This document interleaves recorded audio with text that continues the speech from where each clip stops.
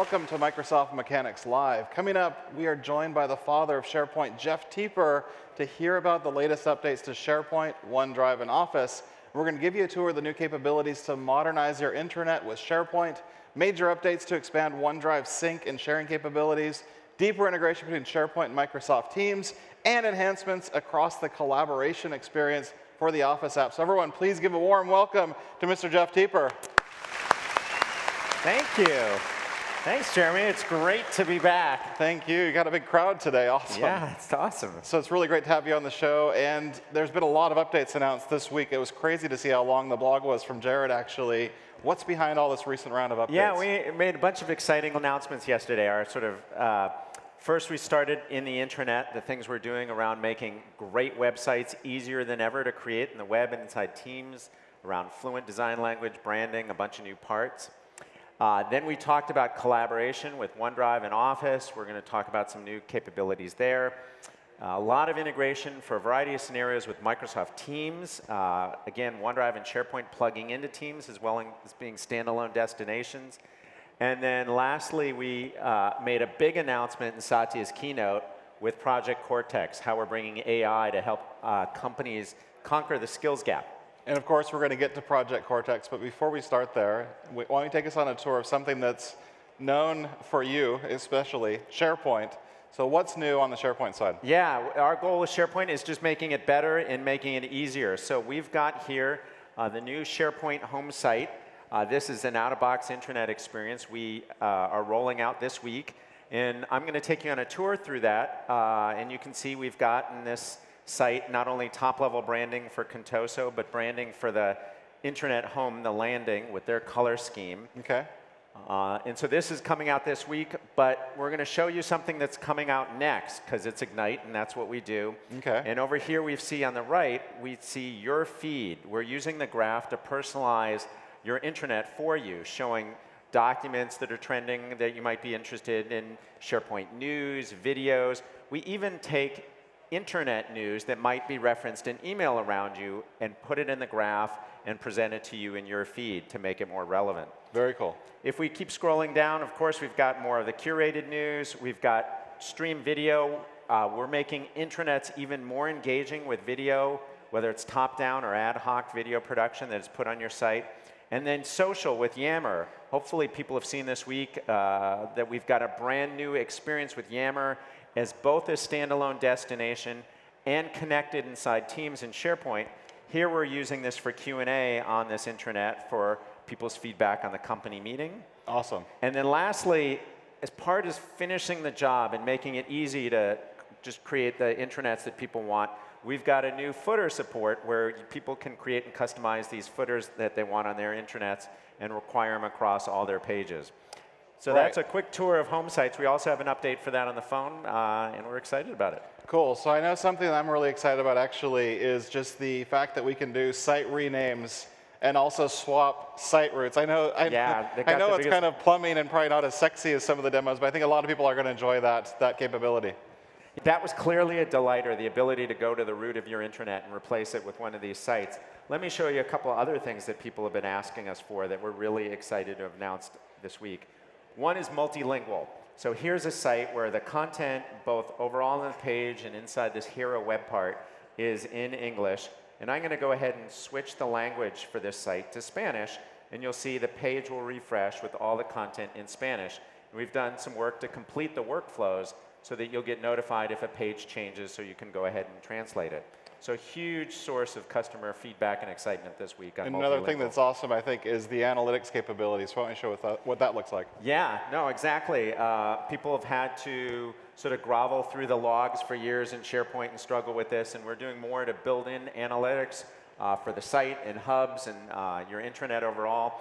Here we're showing just a couple of slices of the new things we're announcing. You can see, obviously, by device type. And then here's a heat map that shows when is the peak time for traffic on your intranet, what day, what hour. And this helps companies schedule their content and figure out communications via Teams and social and email about when to drive traffic to your intranet. Awesome. So it's really great to see all these updates to SharePoint itself. But something else that you're very near and dear to, OneDrive. I know we've got a lot of updates to share there. So why don't you show us what's new in OneDrive? So we announced some Big news this week for OneDrive. Well, how big? Well, this big. 100 gigabyte files stored in Microsoft 365, synced through OneDrive, and of course that's supported in SharePoint and Teams. So really excited about being able to support your largest files, zip files, PSTs, video files, etc. But it gets even better because with large files comes a lot of synchronization typically, but we've got some updates there as well. Yeah, exactly. So Delta synchronization. We've had this for years, as you know, with OpenXML and Office, where if you made changes in Word, Excel, PowerPoint, only those bytes that had changed get updated to the service. But we support hundreds of other file types in Microsoft 365. And we want to bring Delta Sync to those as well. So we're going to go ahead and take this gigantic video file and change the copyright to Microsoft. Go ahead and save the metadata for that. And what's going to happen is only those bytes are patched up on the service. And so I'm going to bring up the OneDrive Sync client so you can see. And we've got about 100K of this 100 meg file. And before I finished talking, that 100 meg file was synced back to the service, because we only sync the deltas. That's awesome. It would have taken a long, long time. Now it's just syncing that little tiny delta there. But I know we've got even more to show in the web experience for OneDrive as well, right? Yeah, exactly. So OneDrive, one-stop shopping for all your files wherever they are. This is the OneDrive web experience. You can see we've got shared libraries. These may have been created in SharePoint and Teams, wherever. You can find all of them inside OneDrive.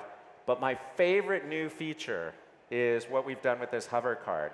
So I'm going to select this document, and you can see that right here we've got conversations, and we seem to be missing the icons for them. But you'll have to trust me because this is still in preview. Right. That these are the conversations that are related to this document in both Outlook and Teams. So for years, you've been able to go in Outlook and search for a document, but you've never been able to do the reverse, where I'm in a document, and I want to see all the mails flowing around that. And so you can now use in this file card to see all the conversations whenever they've happened, so that you can update the document for the changes that people have asked you for.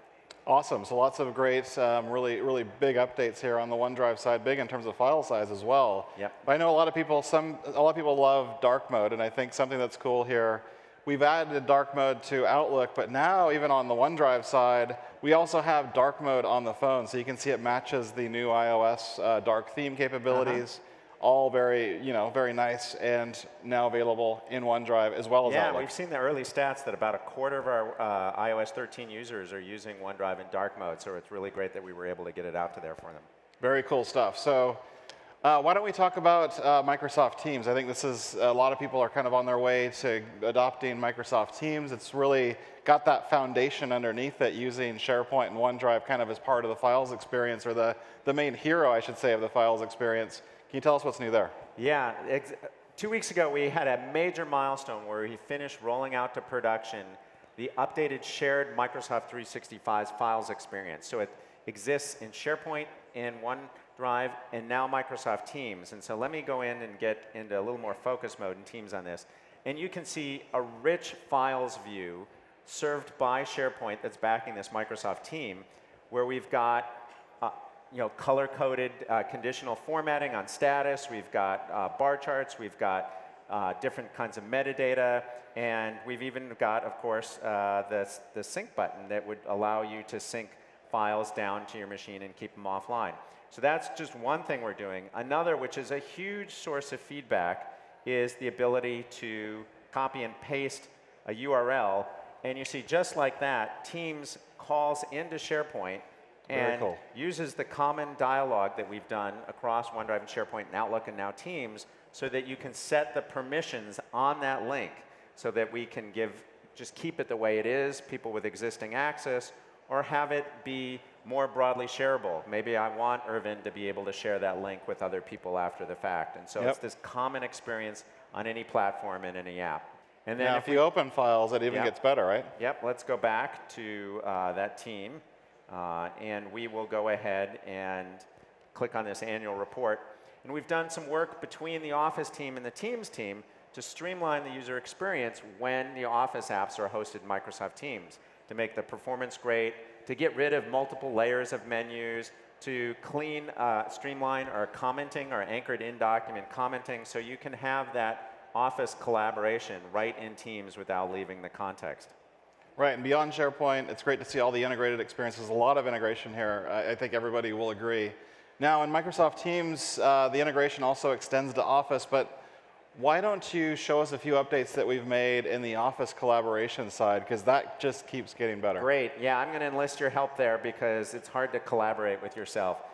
So in this case, I'm Alan. You're right. Adele. Your singing's quite good. I love your work. Thank you. And so you can see at the top here, I, Alan, have made a comment anchored on this document where I've @mentioned you, Adele. Okay. And a new thing we've introduced is something we call replies to @mentions. So why don't you show us that on the phone? All right, so I'm on my phone here. I'm going to go ahead, and this time I'll open Outlook for real. Okay, and I can see I've got a few different things that have come through. If I look at the message from you as Alan, I can see that it's here. Nice thing is I can actually see the document. It's linked on top. I can see the context around the content. It's actually highlighted in purple, so I know exactly what it's in reference to, January 2020. We need to be ramped up to 400 units per day. And inside of my phone, I can say, got it. I could reply with ACK if I wanted to, whatever I want to do here. I'll say, got it, do an insert. And now that's going to be sent into the threaded conversation on the dock. Yeah, that's right. If we switch back to my machine, just to sort of go through carefully what's going on there, is we didn't have you on the phone leave the context of Outlook and jump to Word. Your comment is going into Microsoft 365. Exchange is letting SharePoint know we've got that comment. SharePoint's opening up Word and putting that comment in the body of the document. So whether you're in Outlook or in Word, you can see those conversations going on. And it should come up here in a second.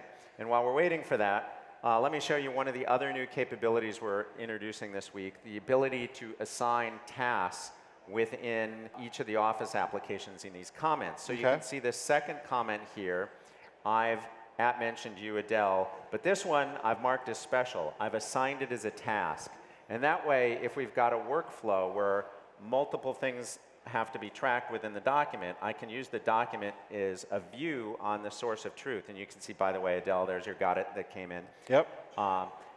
But these tasks, because they're tasks in the Microsoft Graph, you within your task management tools in Teams and in To Do, in Outlook, and Planner we're working on as well, you'll be able to see all in one place all your tasks. So the same data, a document with tasks in the graph, you can see that in the Word view, as well as you can see that in your holistic task view. So I'm really excited about I think what's the most comprehensive view of tasks in collaboration in the industry. Cool. I know we've done a lot of work also to add to what we can do in terms of AI and ideas inside of Words. Why don't you show us what's new there as well? Glad to. So here's a fairly complicated document. As you said, we're using ideas to help people analyze spreadsheets and create PowerPoints, and also now be better writers. And so I'm going to click on the Ideas button, and you're going to see through AI and ML, trained by users' feedback, we're refining this document. And you can see there's, in this case, a few different things that it's highlighted for me. The good thing about this document, it looks pretty good, but let me go into their highlights on conciseness and see the issues that it's found there. And I can go ahead and go and see what's highlighted there for me. Okay. So really cool stuff. It's also awesome in terms of the phone experience. So I know that we've got a brand new phone experience. Yes. Speaking of my phone here. On the phone, yeah. So one thing I wanted to show, so beyond all of the different AI and all the things we can help to become better writers, we can also become better collaborators on our phones with one Office app.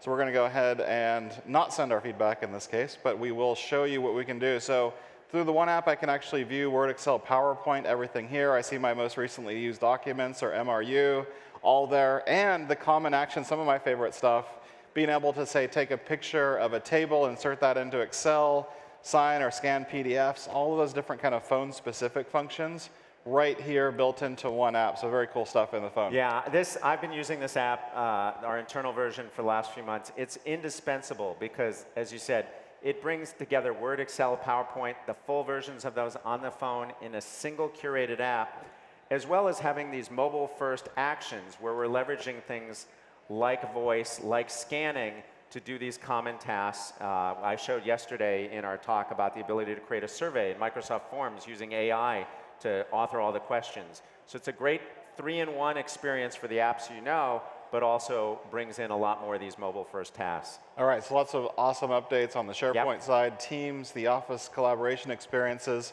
But you've got this Project Cortex screen that we're seeing here. Why don't you tell us about that and what's next? Yeah, so we're incredibly excited about this. We're taking a set of AI technologies across Microsoft and allowing you to apply that to capturing and organizing and discovering information.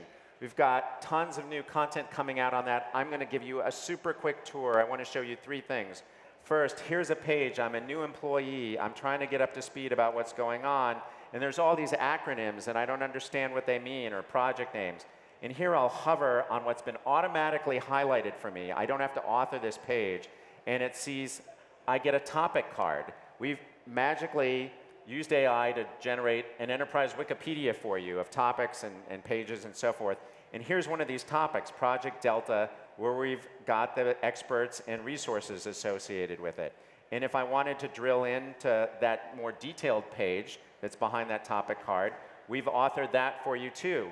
But of course, we know people are going to use the AI to augment their work, and they'll go ahead and edit this and augment it with descriptions. Here we've got people, resources, and an exciting visualization of the topic graph, so you can see additional terms like Project Thor and geothermal that are related to it. And then lastly, from the topic card to the topic page, we go to the Knowledge Center, where you see the aggregation of all the topics, highlighting those that are trending or relevant for you, information about contribution. And because Project Cortex is all built on SharePoint, you can customize it. We give you all sorts of web parts. You can add your own. So you really can curate this page and Knowledge Center experience exactly like you want to meet the needs of your organization. Project Cortex is coming in the future. Yep. But where would you tell people to go in terms of being able to actually get their hands on this or learn more about all the different updates that we announced today? Yeah, we announced an incredible amount yesterday. So 2 URLs that I would suggest, aka.ms M365 Ignite News, and that's where you can get the broad overview. But we know from the excitement from yesterday that people want to learn more about Project Cortex, and there you can go to aka.ms Project Cortex. Awesome set of updates. Thanks so much again for joining us today. And of course, keep watching Microsoft Mechanics. Hit subscribe if you haven't already, and we'll see you next time. Thanks very much.